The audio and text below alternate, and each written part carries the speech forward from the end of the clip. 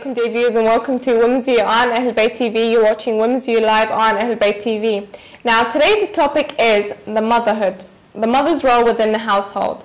What is the mother's role within the household? How vital is the mother's role within the household? Now, often the mother's role is undervalued and is looked upon in negative light. It's usually not given that much emphasis, as if it's a role that requires little skill or low skill. But in essence, the mother's role is actually vital in structuring the family structure and in instilling the education within the kids. Now, today we'll be discussing what is the role of the mother within the household. How do we instill that education within the children? Now, we'll be focusing on the mother's role, but this is not saying that the father's role is essential as well. Of course it is, but in today's show we'll be focusing and adding emphasis on the mother's role.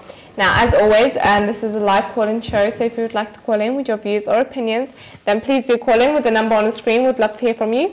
Alternatively, you can email us at womensview@ahlulbayt.tv. That's womensview@ahlulbayt.tv. Otherwise, you can tweet Zahra Al-Alawi or Ahlulbayt TV. Inshallah, I'll be reading all your comments out. We'd love to hear from you, so please do get in touch with us. So, as we said, today's show is the role of the mother in the household. I'm your host, Zahra Al-Alawi, and today with me is Sister Mashvash Mirza. Assalamu alaikum. Alaikum. Welcome to the show. Thank you very much. Great to have you back on the show, and it's an amazing topic to discuss because I think it's vital. You know, a mother's role is vital within the household, and she is the individual that really structures the family household, the family structure itself, and instills education within the children. But you know, as a round-off, as an introduction, in essence, what is a mother's role in a household? That's a big topic. Obviously, you can't, in a nutshell, if you're sort of like telling me to summarize, I think essentially the mother is somebody who nurtures and cares and comforts, and she provides protection for her children and her family and all the people that are special to her and all the people that she loves. A mother's role is to create, not to destroy. It's most definitely to provide as much love, care, attention, food, obviously, to her family.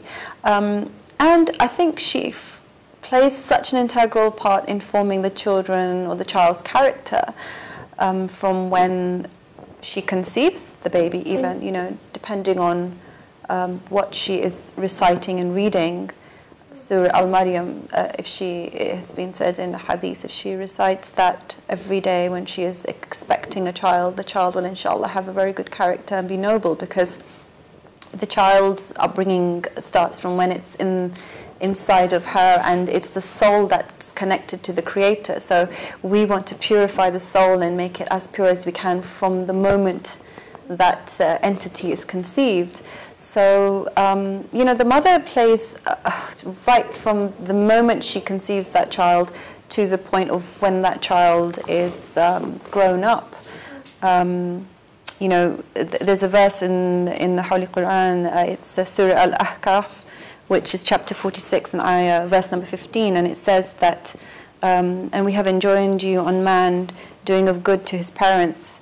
With trouble did his mother bear him, and with trouble did she bring him forth, and bearing of him and the weaning of him was 30 months, until when he attained his maturity. So, we have to, in today's society, think about how can the mother bring up a child in such a way that when that child grows up, they can actually repay this debt to their mother. And obviously to the father, because we're talking about the mother in this particular, and this surah refers to the mother in particular as well. Amazing, because it really does start from the womb, and it's amazing how much influence a mother can have on the child from the womb, because she has that spiritual connection. She has, she's very connected with the child. Now, as we mentioned all these and the recommended acts to read, and a mother's role in terms of instilling the religious education in the children, but is the mother's role in terms of education, or is the mother's role within the household just a religious issue, or is it a secular issue as well? No, actually, that's a really good question. I think you're right. It's not just religious, because obviously this child is going to interact in the real world and they're going to end up meeting people who are not obviously of the same faith. So education, being worldly, is as important as the religious. So secular education and religious education have to go hand in hand. You've got to have deen and dunya, so that you don't end up, I mean, anybody can just go sit in a cave and just preach and and pray and just, you know, meditate and be free of any kind of sin, because they're just, but the whole challenge is to be able to come into this world and to be a good Muslim and to be able to interact with non-Muslims as well. And it's your akhlaq which speaks louder than your words. So your actions have to, you know, also reflect. So if you go into a cafe and you meet a non-Muslim and you have to strike a conversation with that person for whatever reason, you know, perhaps you need to move the chair or something, if you've taught your child that there's nothing but Islam, then that child is going to be reluctant to even want to, you know, interact with that non-Muslim. So by also studying secular education, you can, sometimes it's nice because it makes things clearer to the child that, oh, actually, yes, my religion does make sense and it's logical, because there's so much written in Western history about Islamic history, for example. So, you know, it overlaps. And also from other subjects like geography, from a geographical perspective, and science, studying physics and science, there's so much mention of these things in the Quran. So, you know, it makes the child think that actually my religion isn't just made up. There is a lot of element of truth in here. It talks about the planets in the Quran, and, you know, science explains that, and so forth. So you need to have both, especially if you want to. You need to be educated enough to be able to articulate what your faith is representing to a non-Muslim and to Muslims alike. And if you don't educate your children, how are they going to communicate and make other people understand? The whole act of dawah is to, you know, do that through communication, through your words, through your actions. You know, teaching them to, if they, then in that sense, it doesn't seem like it's blind faith as well. You know, you become a wholesome person because you're well-rounded, and Islam, and, you know, teaches us to acquire knowledge. It's very important to acquire knowledge, because if you have knowledge, then you can talk to anyone from almost any background about any topic, and you connect, and that's the human connection you make. You have empathy with that person. That's a beautiful answer. It's, you know, many people do focus on the religious education as well, but I think you're right. We need to focus on equipping our children in terms of engaging in the outside world as well, and being able to interact and spread the religion in the general society as well. You know, religious education is very important. Of course. But general education is very important as well. And you can't have one if you can't have the other, because we do interact, like you said, we do interact in everyday life. I think we had an email come through. Sorry, while you were speaking, it just came through. Assalamu alaikum. As soon as I saw this topic, I had to email in. My question is not so much regarding the role of a mother, but the role of a father. I work day and night for my children, but I do not feel my husband understands the work I put in. He constantly degrades me and my abilities, and I am left feeling worthless. How can someone make their husbands understand the work and value of a woman mother's role in the household? So, alaikum assalam, and thank you for emailing in. So, her question is, how can she make her husband understand, you know, her role and the importance of her role? Because she says she's always left feeling worthless and she feels degraded. So how would you be able to answer that? Assalamu alaikum. First of all, I think what I would like to say to the sister is that, and I was talking about this a bit earlier on today to somebody, is that you can never change a situation, because you know, situations are always there. We have to deal with them. It's within ourselves, our thought process, that we have the power to change, and it's about positive thinking. So first of all, you need to stop feeling worthless and value yourself and your worth. And you know, Allah has commanded people to respect mothers, and that, you know, Jannah is at the bottom of their feet. And if you understand the value of that, your role automatically will make you feel a lot better So you will stop feeling worthless because you are worthy of that appreciation. Now, the fact that your husband does not see that or does not appreciate it, that's a really intricate topic, because it kind of talks about marriage and what is the basis of your marriage, and was it based on a decision you married that person due to the fact they were very religious, or was it because of worldly attributes? So that comes down to a person's character, I think. And like with anything, I think the most important thing is communication. So you need to sit down and have a chat with him and say to him, look, this is how I'm feeling. So before you start anything else, you need to first value yourself and make yourself feel worthy that, okay, you know, I am a mother and I look after the children and I work day and night. But, you know, maybe the husband's feeling neglected. I don't know. This is a different topic we're going on to slightly. But communication is of essence.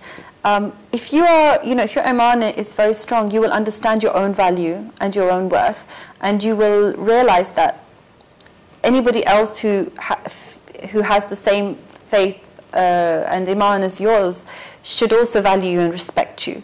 So create your respect and your worth, first of all, and don't overdo it. Learn to say no for things that you can't cope with. Ask for help. And speak to him about it. Unless you sit down and talk, you will never know what he's thinking, because there's always, you know, two sides to a story. So inshallah, we hope and we pray that you manage to resolve that.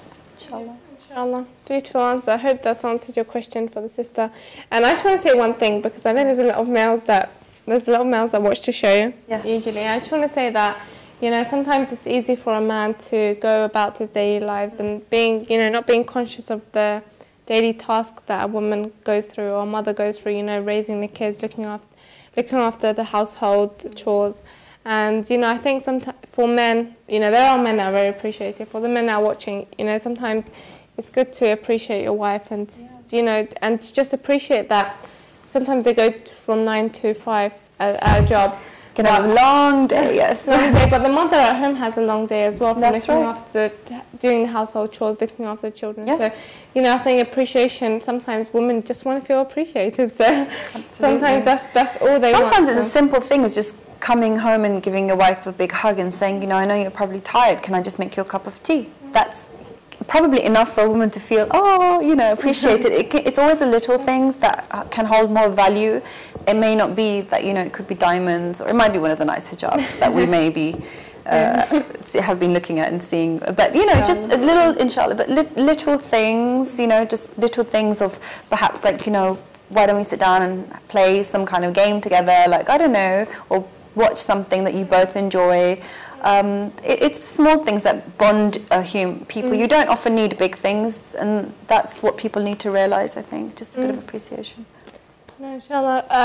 I think just I just want to emphasize on one point you mentioned, communication. I think communication is very important. Sometimes people neglect someone or neglect appreciating someone is because they're not aware of the situation. I think communication, you can communicate how you feel to the spouse, and the spouse can communicate. I think with communication you can resolve any issue. And if you speak calmly about it and just say, look, this is how I've been feeling, you know, I'm sure maybe you're not doing this intentionally, but, you know, I'm kind of like, feel like I'm doing everything and I'm always looking after the kids and I'm going to work, and all I want is, you know, perhaps you to say, well, can I make you a cup? I don't know, anything, you know, to make you a cup of tea. I'm going on about tea because I like tea.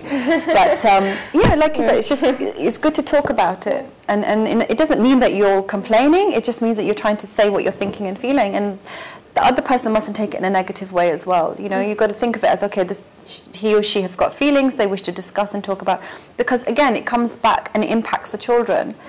And if a mother is irritated, then the irritation shows on the children. Like, we've talked about this in the last few shows that we did, didn't we? That a mother has to be positive in the house. Yeah. And she's got to be that role model where, okay, some women might be thinking, well, I can't cope with it. I cannot be that strong. I cannot always be happy and I cannot be smiling all the time. But, and I say this quite a few times, but if you do everything you do for Allah subhanahu wa ta'ala, your job will become easier. If you say, I'm doing this for the sake of Allah and not really for the sake of anyone else, other people will benefit from it, and so will you, because your mind will start thinking in a different way. And that task that seems really tiresome won't seem so tiresome, because you're thinking, well, I'm doing this for my Creator. So, you know, and that's the love that you need to have, that connection with your Creator. So much so that you feel that whatever you're doing, it's for the love of your Creator, you know? Definitely, yeah. I just want to say one thing because, you know, as people know, I'm a new mother, but, you know, since the age of 16, I've had full-time jobs. Since the age of 16, I've been out of many jobs. I've worked in mainstream media, Ahlulbayt TV, and retail. I've worked in numerous jobs, and, you know, at times I was studying and working at the same time, so I was out in the morning and returning back 12 at night while I was working and studying. So it was very hectic, but nothing compares to looking after a child and giving birth to a child, going through pregnancy, childbirth, and looking after a child. You know, when I had my child, I felt like this is not a normal job. It's just, you know, it's like it's a big responsibility, and, you know, working from 9 to I don't know when, or working the whole day outside the house, it doesn't compare to raising a child, and that requires so much work. And it's not just that; it's a responsibility because you're responsible for this child and the upbringing, the education, the outcome of another human being. So we raise society as it is. We raise the men and the women of the future generations. And it's a big responsibility. I think it's funny because what you've touched upon is really interesting, because I think a friend of mine earlier on was saying that if women looked at motherhood as a career, that they would probably be more successful. You know, they would actually, if they looked at it as a career, then probably we'd have really accomplished mothers, in the sense that, you know, they would take it as a real responsibility. And it's difficult it's not easy, because obviously you are responsible for this other life, and for creating this child's personality, and for nurturing them, and for bringing them up, and making sure that, you know, you deal with their issues, and you talk to the child in a nice, calm way. And, you know, we have numerous hadiths that say that Prophet Muhammad ﷺ has said, you know, to not to shout at children when they are crying, because they are crying for a reason, especially when they're quite young. So the many stages of their lives, the first 4 months and the following 4 months, they all relate to something that they are feeling and thinking. And to not get irritated by them, because when a baby cries, some mothers might get annoyed and irritated, but don't do that, because you're actually affecting that child at a very critical age. You know, it may be a baby, but it's feeling it.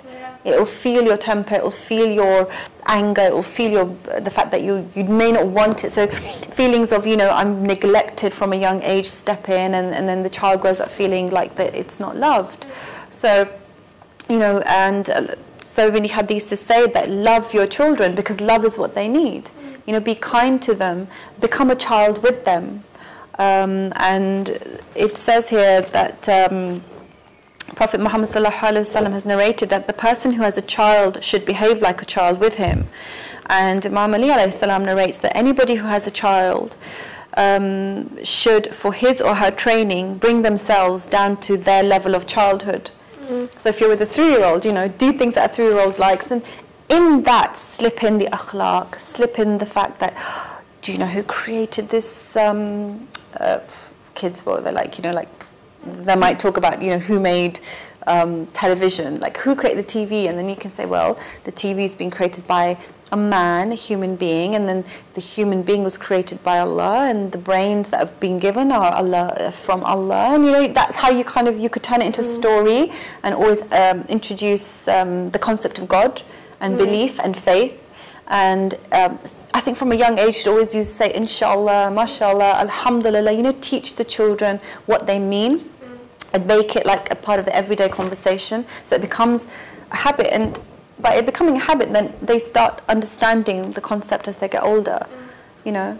So I think that probably helps them as well. That does, yeah. I think that's a good idea. And I like that when you said that, you know, to become like the age of the child, because I think, you know, now I have a 7-month-old, and when I do play with him, he starts laughing and he enjoys that. I think it does engage them, and when they grow up, you know, they remember those things. Yeah, they remember those things. The early stages when you bond with your baby, and if you show them love, they will feel it, and they take it all on board. They do. So now we're talking about the role of the mother in terms of within the household, but and educating the child. But how early on does this role actually fall into place? I mean, you know, when should a mother start educating a child, and when does this role fall into place? In terms of education, the Quran commands us and tells us that we should establish the habit of salah, obviously, with your child from an early age. And it says, indeed, the prayer prevents indecencies and wrongs. So it's trying to encourage us to ensure that for example, when we are praying and that we, even though the child doesn't understand the concept, to stand with the child and, you know, do the actions, etc. So that's one form of education. Of course, that's the Islamic education that we're talking about. Again, sitting on the dinner table, and a 2-year-old probably starts picking up and mushing the food, but then, you know, we use the right hand, you know, say Bismillah, and, you know, then the little baby will repeat often, and, you know, just little things like that, starting the table etiquette, learning, you know, teaching the child to sort of say thank you, and being nice and kind, and of course a child doesn't know what they're doing half the time, so you have to communicate on their level. So if they are throwing a tantrum, then you need to stay calm and say to them. So that's all part of the teaching, and then other education could involve things like, I don't know, getting involved in the kitchen with you. So, you know, if you have a son, I mean, because daughters tend to do that anyway. If you have a son, maybe you could say to your son that, oh, come on, we're going to make soldiers today, you know, maybe he can help slice the toast and dip it in the egg, boil the egg, you know. So he kind of understands that even he has a duty to help around the house as well, maybe, and he's helping his mother. So that's the important thing, you know. And it teaches them to respect women and to honor women, and to know that, you know, yes, this woman has, you know, your mother has carried you for 9 months, she's nurturing you, she's fed you, she's clothed you, she's spent sleepless nights. And I say this always, obviously, there are many fathers who do this as well, but again, we're talking about mother's role. So the child has to see that the mother has to be valued and appreciated, not to be taken for granted. So that's another form of education, you know. But, you know, basic education, the woman herself has got to be a right role model. If she's sitting there backbiting and talking badly of other people and making fun of other women, then the child is going to, while it's sitting there, it's going to take this all in. And when it grows up, it will mimic those traits. When he or she goes to school or steps out in the real world and is in a work environment, he's going to want to, like, you know, they'll take it on board. So a woman's role is actually so integral and so intricate that she's first got to be the right role model herself. Yeah. You know, if a crisis happens, how does she react? The child is going to watch. Is she panicking? Is she screaming? Is she shouting?